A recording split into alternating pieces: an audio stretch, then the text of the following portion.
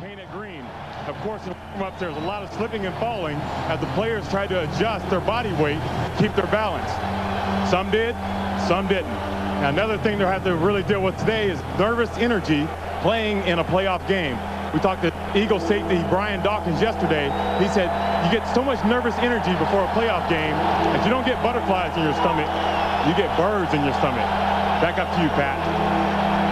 All right, DJ, unusually balmy day for this time of year in this part of the country, and even more importantly, there is no wind.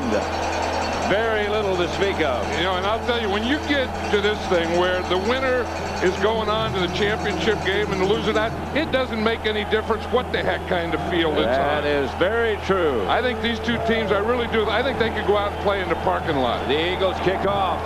They have an outstanding record when they lose the toss, which they did because they're kicking off.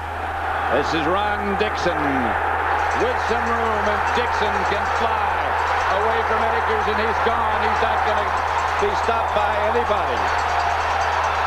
What a way to open up a playoff game. The Giants, Rondixon from 97 yards.